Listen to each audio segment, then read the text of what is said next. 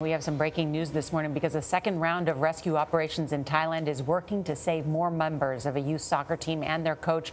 They've been trapped in a cave since June 23rd. Now, one boy was taken from the cave this morning and he is at the hospital. A sixth and seventh person were just taken out on stretchers and are about to be transported to the hospital. The first four boys were rescued yesterday. The local governor says there are concerns about more rain and flooding. Ben Tracy is in Chiang Rai, Thailand, with the urgent push to rescue the boys. The clock is ticking. Ben, good morning.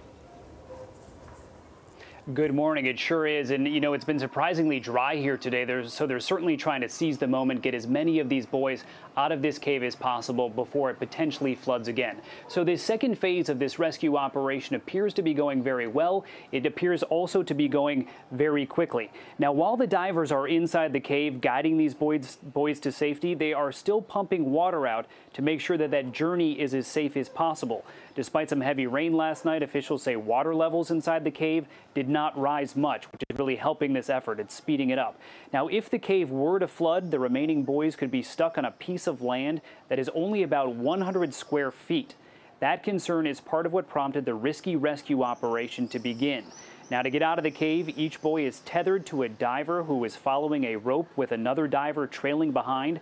The 2.5-mile journey takes several hours, as many as 8 hours.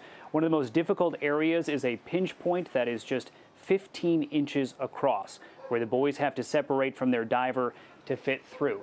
Now, officials here are telling us that the entire rescue operation to get everybody out of that cave could take another 24 to 48 hours, but they are clearly ahead of schedule, and it is very good news here today to see so many of these boys coming out of this cave. Gayle? It is, Ben Tracy. It's great, great, great news, and we are all waiting and hoping and praying it continues. Thanks a lot.